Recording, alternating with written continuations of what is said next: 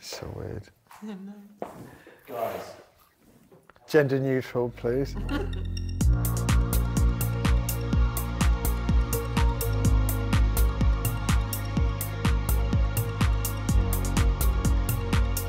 We wanted to throw a party that all of our friends would feel comfortable to go to. Like, so many of my friends come from all different intersections of society, and for us to be able to go to a mainstream club on a Saturday night together wasn't something we could really do at the time. You walk into that party and you just feel like you belong there. It's a place where you can just get super crazy. There's nothing off limits. There's like people dancing on top of the decks, there's people half naked, people rolling around. It's just an absolute carnival. HE.SHE.THEY is all about how music brings people together. You know, we're actually more connected with each other than we are separate. So you'd think that having a conversation about diversity and inclusion would be easier than it is. But sometimes people need a brand or something to latch onto to really get their heads around it. Queer people get to go to these amazing venues and just be themselves, which is amazing. And the punters that would traditionally just like rock up to Fabric or Ministry on a Saturday night, they walk in and they're so shocked. But then, you know, just a few hours later, they've had like the best time of their lives, and they walk out without that sense of otherness and just with a different perspective. Just even saying he, she, they, that phrase in itself and those 3 words makes you think.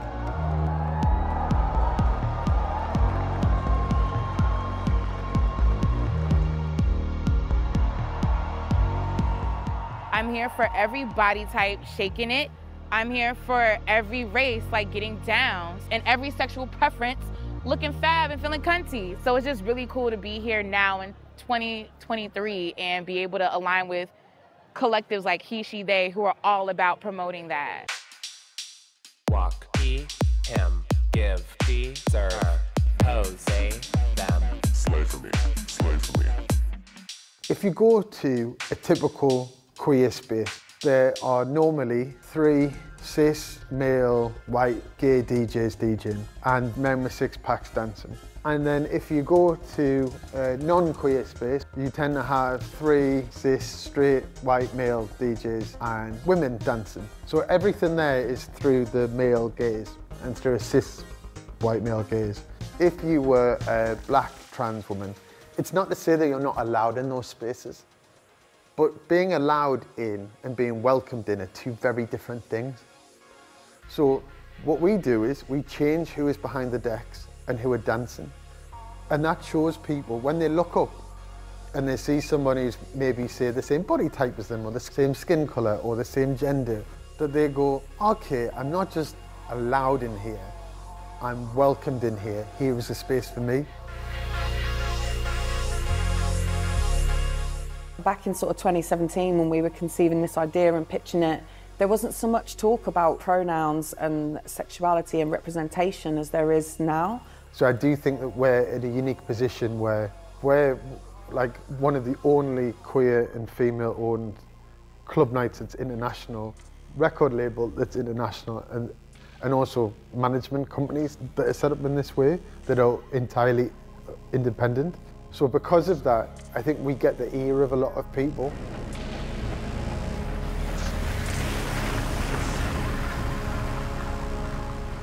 We're on the American tour right now. We had a fantastic show in New York last weekend. The vibe was amazing.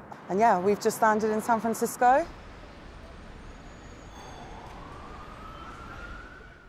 HE.SHE.THEY comes up so naturally in conversations. It's educational and not just being a party. It's actually a platform to like talk to promoters in a very like unique and like organic way about how to create diverse lineups and how to sell that to their audiences in a way where it's not contrived.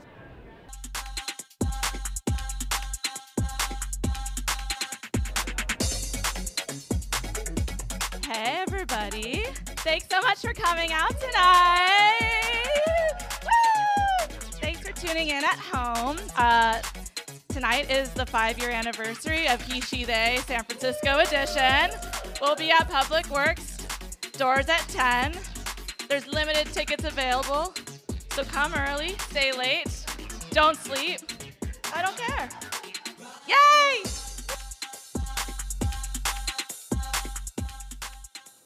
I think what makes HE.SHE.THEY so important to me is just growing up as a woman in music. I've never really felt like I was represented fairly in the music that I loved. When I came into really working more directly with musicians at Liaison Artists, the roster was primarily men.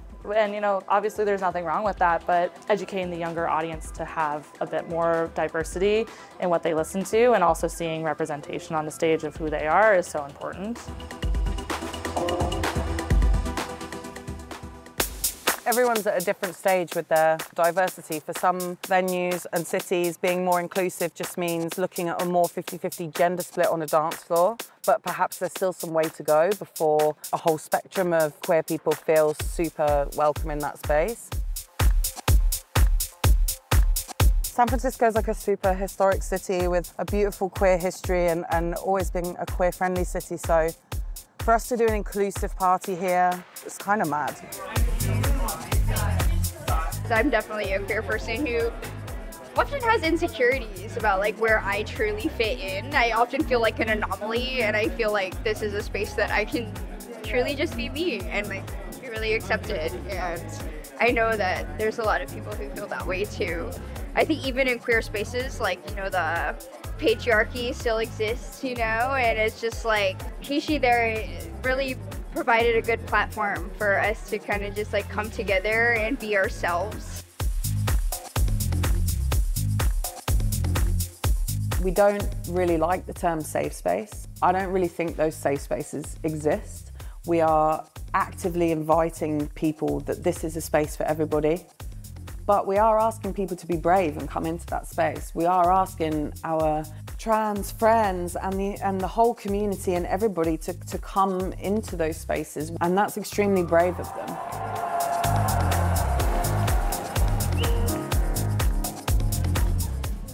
I feel like that power that we all love to spread towards each other, positivity, even if you're a little bit weird or a little bit wonky or maybe have a zit on your face, I think it's like, let's glamorize that, let's lift it up and celebrate everything that's in between. HE.SHE.THEY is connecting the little intricate webs of community that we all have in the different cities, and then there's like an anchor point for us all to hold space together. If you're ready, start.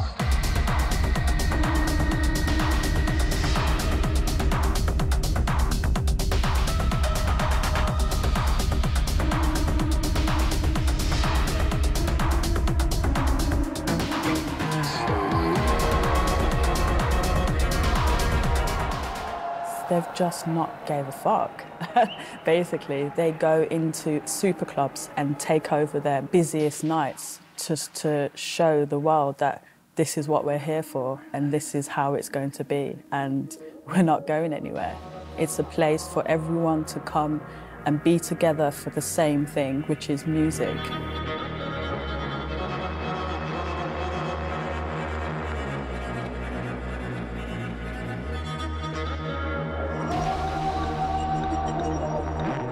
We've done parties in 15 countries around the world, but the ones that I feel really move culture are when you do things in regional places. So we did a HE.SHE.THEY back in Newcastle. You had like trans representation, queer representation, people of colour. There were so many people that come up to us who were like, I can't believe as a queer person I'm in this space and I feel safe. And it's not just what we do in that moment, it's then other club nights spring up from that. And I felt like that is why we really do HE.SHE.THEY. I was born in Sunderland, in a little council house, old Pebble Dash and stuff.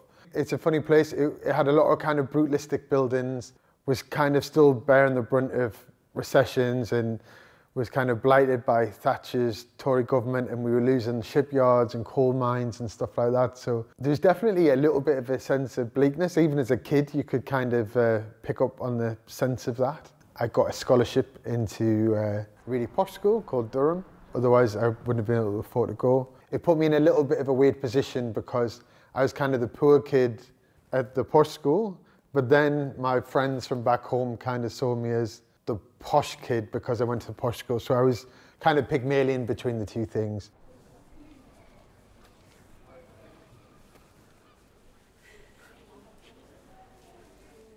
So we've come back to Sunderland today in the high street. So I used to go clubbing here as a youngin' when I was about 15 on a dodgy fake ID.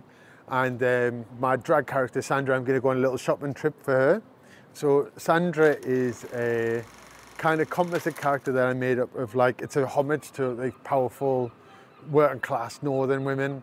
And I like to get all the stuff from like charity shops and stuff. Oh, this is beautiful. That looks amazing. That's definitely a bit of Sandra.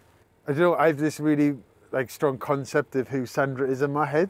It needs to be like bold and brash and clunky and big, and like that's what all this stuff is. It looks amazing. Like, but you were asking us before, would I go and do Sandra here on the street? Absolutely not. I've already got a broken nose. I don't need a second one. Oh, this is amazing. So yeah, we like something with a bit of stretch to it. Double bubble, amazing. Right, so you're gonna buy that. Thank you so much. Growing up, there's no gay bars or anything like that. There was nothing. There was no signs that culture existed at all. It wasn't like because everyone was like madly homophobic all the time. It just, there was just no presence at all.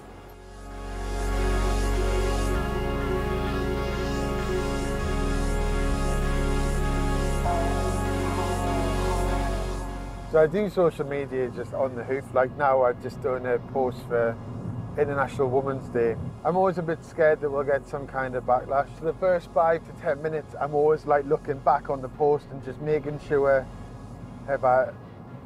is it fine? Have I somehow offended loads of people or whatever?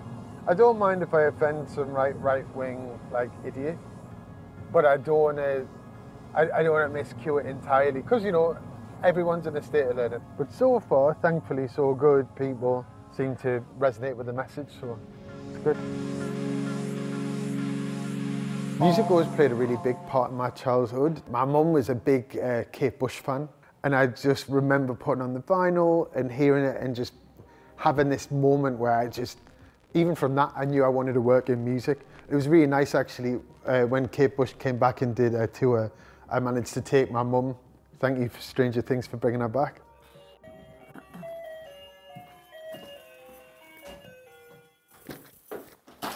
Hiya, come on in. Our family has a big history of being very accepting. My dad, who was a primary school teacher in the 50s, helped another teacher elope with a Nigerian boyfriend who everybody was against, but just love is love. So we're very accepting of whoever and whatever somebody is, as long as they're a nice person. Because at the time, 100%, you were not allowed to have interracial relationships and stuff. So, yeah. And especially not in the northeast, you know. When Nan and Grandad died, they left all the photograph albums, and I've got them all now. So I've been trying to put them all into one place. So I grew up with all my grandparents, but sadly I saw all my grandparents pass, and I also saw our Andrew, kind of my brother, just unexpectedly pass away when I was like 16 and he was 14. He was 14, yeah. Yeah, so like, you know, when people say, oh, you might get hit by a bus tomorrow, you never know. But you might never know. So rather than kind of regret all the things that, like, when I was 60, oh, you could have done this or you could have done that. It's just like, I'm just going to go and try them. I'm just going to try and do them. The best thing you can do is live, really. 100% is the best way to honour. They can't live anymore, which is so sad, but you can, and while you're here, make the most of every opportunity. Yeah, no, 100%. My name's Stephen, this is my mum, she's divorced. Let's just sing this. Not good. We just get on really well, like, as much as friends, and I really value the fact that, like, my mum knows everything about me, so she has a very, and vice versa. Say hopefully not everything. Well, actually, fairly everything, to be honest. You just sort of knew, and one of my friends who is gay was saying to me a long time ago, has Stephen come out yet? It wasn't a surprise. And I guess... I think they just thought I was going to grow up weird. I was either going to be queer or a serial killer. Cute little chunky kid, you were sweet. When I'd say that my mum wanted us to be gay, it's like... I didn't want you to be gay. I just wanted you to be happy. She didn't want me to be gay. Because when I grew up, all kind of media portrayals are like, if you were gay, then you'd lose all your friends and family instantly. So I got brought up with the weight of that. And sometimes that fear of not belonging is actually because society tells you that you're othered, but isn't actually a reality. So having a place that says everybody's welcome, hopefully permeates through the people who come to our night and everything, and just helps a bit. I think HE.SHE.THEY doesn't stop at the club door, does it? No. It's a kind of an ethos, really, as well as a club night. It's about... 100%. It pervades through your social media, pervades through the way you advertise, all that sort of stuff. If my propaganda is making a more inclusive and diverse world, then like, do you know what? I'm quite merry to be like attacked for that. From a parent's point of view, it is quite scary seeing him sort of stick his neck out and go for something that's not dead mainstream, that's not, you know, socially acceptable to everybody. And I don't mind that. I mean, I've always said to him, go out, try what you do. The worst thing is you'll have to come home. When I was in gay spaces, gay people didn't know what to do with me. I didn't have a six-pack. I wasn't a twink. Later was chubby, but I wasn't hairy, so I wasn't a bear. And I was somewhere between a goth and a chap. And people didn't know where to place me. I'm too queer to be straight and I'm too straight to be queer for some people. I actually think you can either think of these things are othering you, or you're not fitting in, or you can just make them the USP. There is nobody with a composite like me.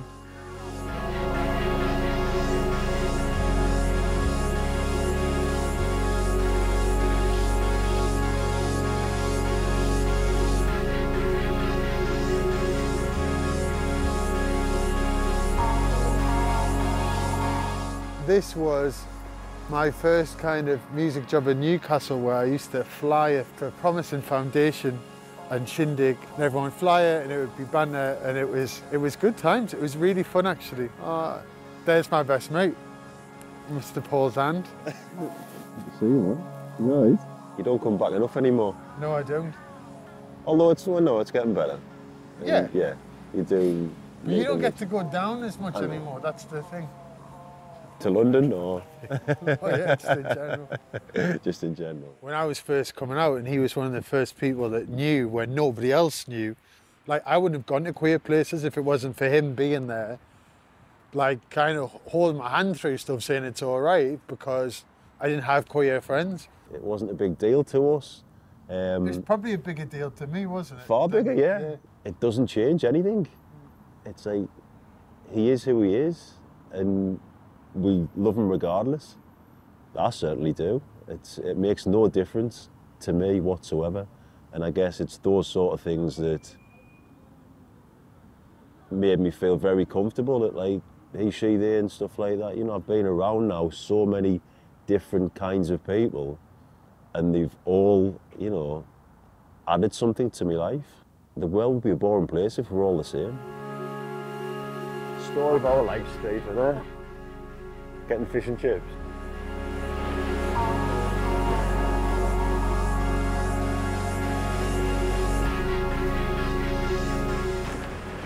There's a common misconception with HE.SHE.THEY that people think that we are a queer brand and a queer collective. It's really important to me as a straight person that it's really seen as an inclusive brand. It's so important that a person of colour or a larger person or a straight woman feels just as comfortable and just as willing to push their boundaries in our space as queer people. As much as we love and champion all queer rights, like, it's really important that people sort of see that we are literally for everybody. The brand is now 5 years old, and in the first year we ticked off some incredible highlights. So many of the things that we're doing we've not done before, and some brands have never thought about or done before on the global scale that we're doing. So kind of almost feels a little bit like we're out of control of it a little bit. It's doing its thing and it's become this kind of community and movement that means something, and we're kind of like running along around it and behind it, like making spreadsheets and like just making the thing fucking work basically as best we can.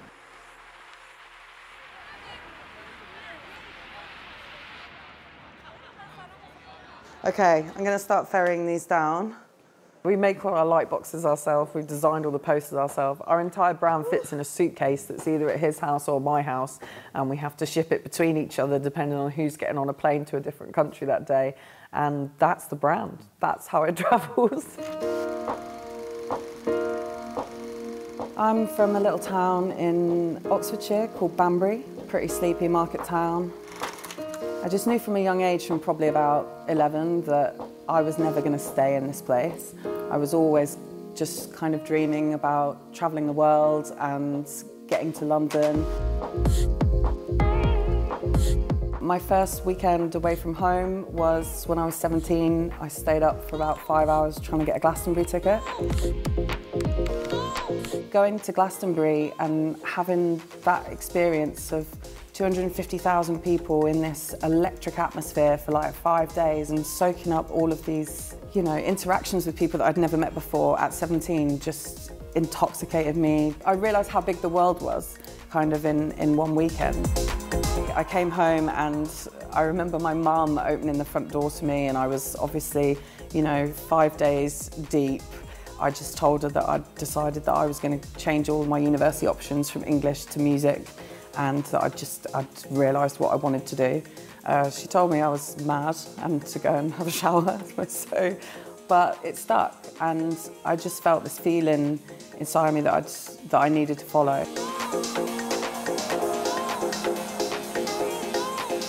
No matter where you're from, all of the other intersectionality points that have brought you all to this field like melt away in that like 1 hour that everyone's watching that act, singing along together, like raving together on a drop, like whatever the thing is. And now with HE.SHE.THEY to be part of curating a particular atmosphere where we're creating that and we're creating our own version and brand of that, it's amazing behind the scenes just as much as on the dance floor.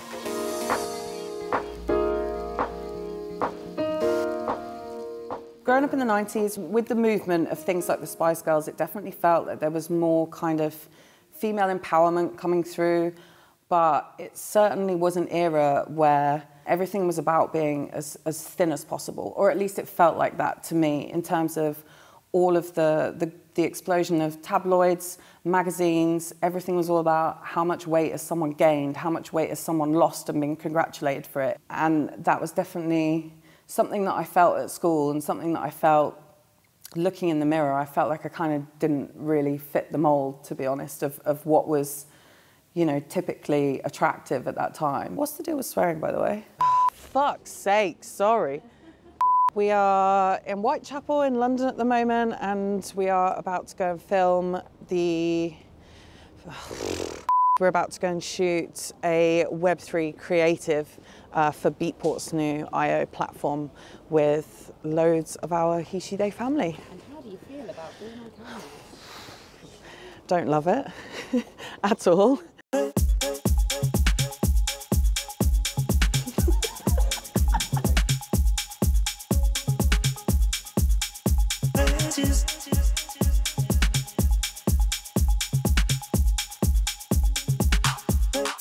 I think what's really special about HE.SHE.THEY is they have such a vibrant, very closely knit community.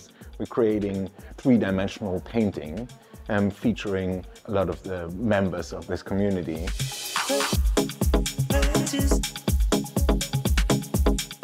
Working with all these different artists, it all feels like family. So bringing them all together, seeing the passion that they bring to this project and for this testament of diversity. Yeah, since I've been up since 5 a.m.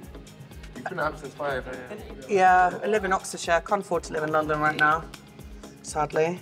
Being in the limelight is one of my least favourite things, but it's really important for me to kind of represent people that were other, like I have definitely had experiences of that in my life, a lot which cannot compare to a lot of the other people that are involved in HE.SHE.THEY, but had some pretty savage bullying incidents when I was growing up because of my size and how I looked. But I do think a level of visibility is important. I don't think there's too many other women who aren't DJs who are running international brands like this in electronic music. I'd love to see more of them.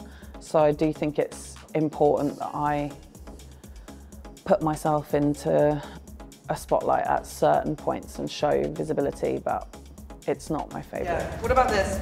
Yeah. Better? Yeah. I feel with the ethos that we push at HE.SHE.THEY about experimentation is encouraged, and we ask so many people to be brave and courageous coming into our spaces that I feel it's important for me to also face my own fears and trauma and experiment and develop as a person and stand side by side with all our performers and our residents to show that I'm willing to push myself as much as they're willing to push themselves in the limelight.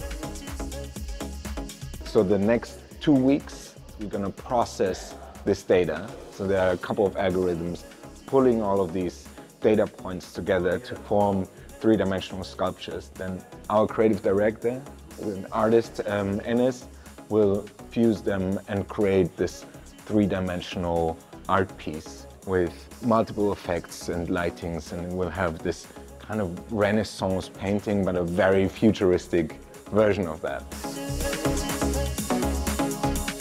The reason that I find that I can stand there and complete these projects and do it, it has to not be for me, but the fact that it is actually for everyone to do with this project, and I have to kind of take myself out of myself and think about how important it is for this whole story to be told for everybody. Like, HE.SHE.THEY doesn't just belong to Stephen and I, it belongs to everybody who's danced with us, be it on the stage as our dancers or on the dance floors, all the DJs, everyone who's ever bought a track or interacted with the brand or given us some support on social media, whatever the thing is, like, it belongs to everybody.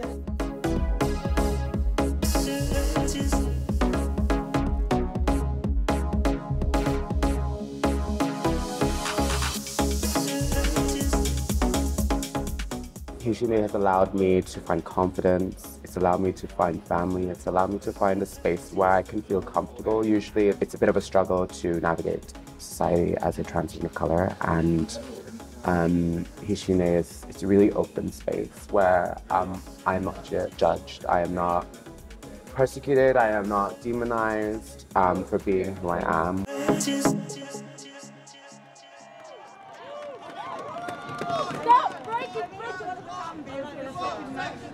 Trans people in particular are just being used as such a political pawn at the moment. Everyone seems so focused about judging who they are and judging how they think they're gonna hurt other people. They are just trying to live their lives.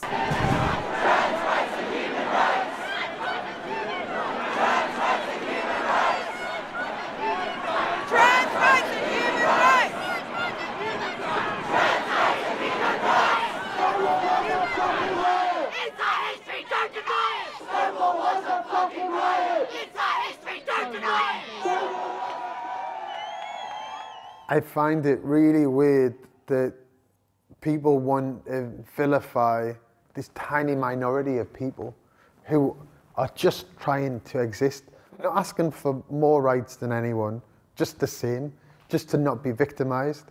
Around time, you've always had that, from Jewish people to queer people to people of color. There's always been a group that's always targeted as the source of all ills for people. We're here, we're queer, we will not live in fear. We're here, we're queer, we will not live in fear. We're here, we're queer, we will not live in fear. We're here, we're queer, we will not live in fear. We're here, we're queer, we will not live in fear. Society is still designed only for cis heteronormative people. People being able to now have terminology to describe how they feel and who they are in ways that we've never really had before. It's so important not just for those groups of people to support each other, but for everybody to support everybody. Gay marriage would not have been legalised if it hadn't also have been for straight people voting for it. Women wouldn't have been able to vote unless men also agreed and helped them get that over the line. And I think it's so important to fight for people's rights, and especially for trans rights. Every day, trans women without gender recognition certificates use women's bathrooms, women's changing rooms, women's domestic violence services, and they are allowed to. And cis women are not harmed by this.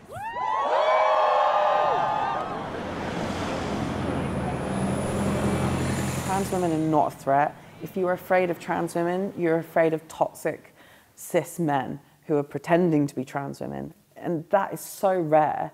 They are the bravest group of people that I've ever met to so unashamedly live their own truth and feel that they're going to live authentically, that they are willing to have to deal with so much ridicule and so much hate from people that have never even taken the chance to try and get to know them or understand what they're going through. For queer people, community and nightlife is the most important thing, because it's where you can go to have your euphoric moments and your joy, and there's doors that block out the rest of the chaos, and you can just be with each other and not have to worry about all that shit. So I think that they're the most important thing for the survival of our community. I can't believe I'm going to do a poem at a club, I'm so sorry. But bear with me, all look lovely, so I'm sure you'll be alright. It's been a really chaotic couple of days. Alright, let's do this. I've had some terrible press attention for a campaign that I did, a fashion campaign, that I was really proud of and I thought was really beautiful, but the far-right press did not, so it's been really tricky. Have you ever met someone so precious that you want to save them? Not save as in fix or change, but save them as in make them safe. But Sophia and Brains have reached out and asked me to come and make something positive out of the whole situation and just do something nice for the community. And it's just such a beautiful night and I'm really grateful to be here. But I'm going to be me though, unapologetically me though. I've gone through too much not to be proud to be seen though, and I'll fight anyone who don't want my siblings to be free. See, the thing about me is I just want to get old, like you. Peacefully or unpeacefully, and I'll keep hacking at this path until it gets easy. I wasn't born boy, but I was born king. I'll fucking burn it all down for my siblings. I'm dying, yeah, I keep trying, and I've lost count of the days that I've spent just lying in bed with it. They're many, but we are one. Yeah, they are many, but we are one. I am unboy, but I am not undone. Thank you so much.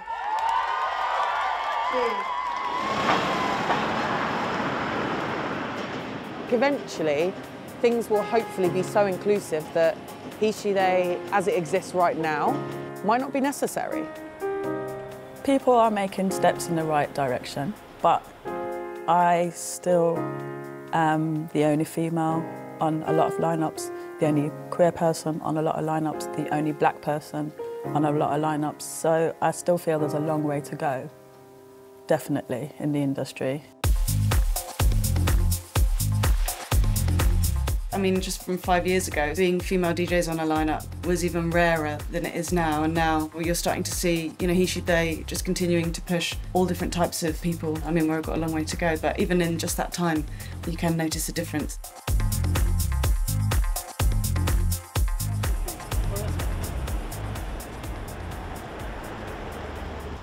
We all get on really, really well, and ultimately we're all ravers and we all have a passion for the scene and the dance floor and creating core memories and life moments, not just for ourselves and the people involved in this, but for everyone that wants to come and join us in this movement.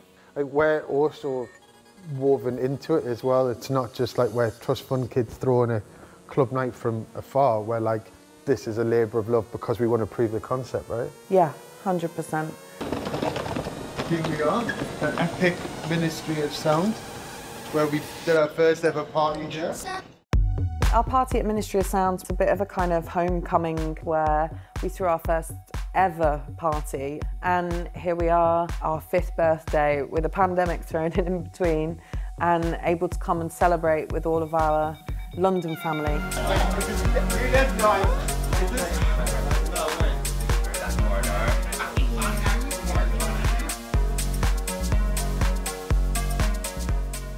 Okay, so we've got all this messaging, signage, in order to create some sort of you know, shared house rules for the club. You know, make a space a he-she-they space. You know, like the house rules of don't touch the performers. You know, some people don't know how to behave around performers or don't know what the parameters are. Somehow if you're DJing or dancing, everyone just thinks your body's open season. Sup?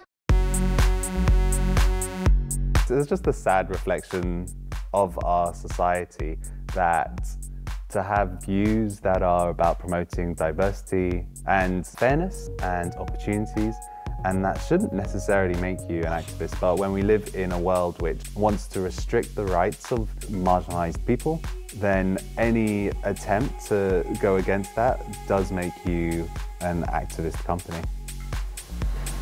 Well, that's pretty good.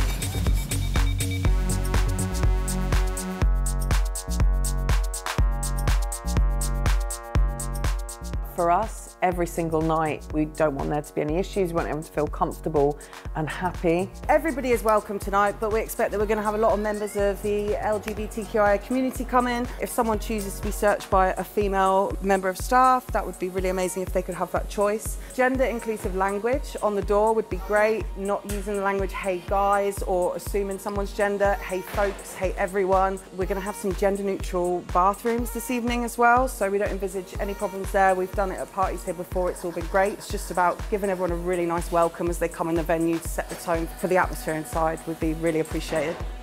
Because that's the important thing. Often I don't look when I do it. Yes, we know. I think different colours. Different colours, definitely. It's gonna make your eyes pop to a different audience. Again, it only looks weird because I've not. When the wig's on, it all comes together. It blends and vanishes. Is it though, darling? Is it? But are we doing your Is it nail? really? Is that the future of track? What brought you to London? Freedom, absolutely a freedom. I must say, freedom, yeah, to be myself fully. Welcome, darling, to the circus. Welcome to HE.SHE.THEY. Yeah!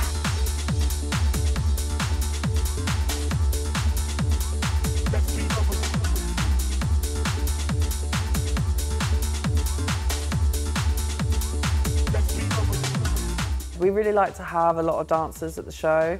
They raise the fucking roof on the energy and they are just as important at the night as the DJs. We were all freaks, you know. I'm from Poland and I was the only freak in the village, you know. And then everyone's from a different spot in the world, but then we all coming here to London. We live in the East London bubble of fabulousness.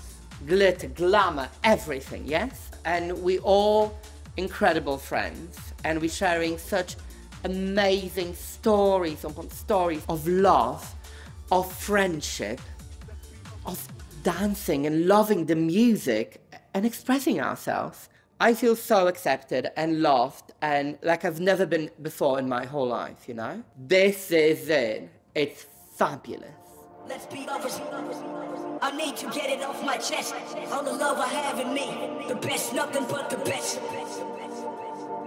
I need to get it off my chest.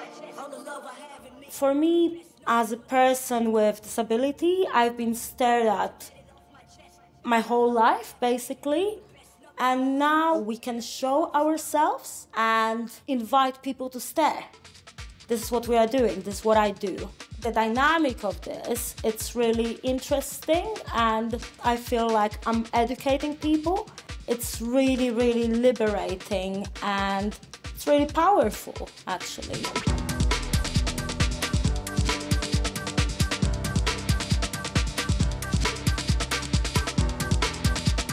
This brand has helped us push the boundaries of who we are as people just as much as the message that we're putting out there. Like Stephen doing drag for the first time has kind of like come into its own through this brand. Me being confident to wear certain things, we're in a position where we have to kind of take the chance to use the platform that we have, use the privilege that we have in terms of being cis white people and try and create more platforms for everybody around us. And to be honest, just showcase everyone's incredible talent.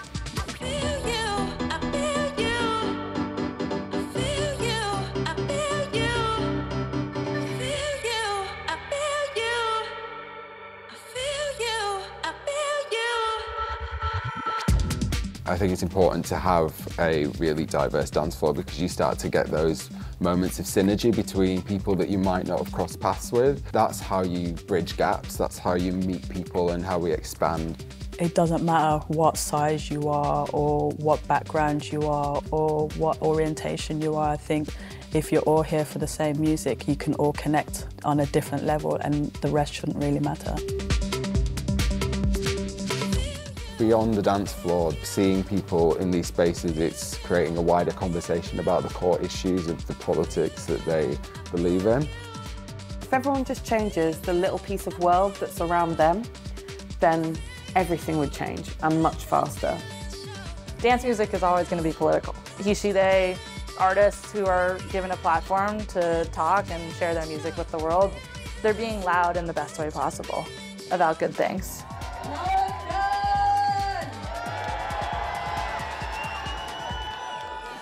Let's work. Let's work. Watch as the beat go bang. I could throw it back like a boomerang.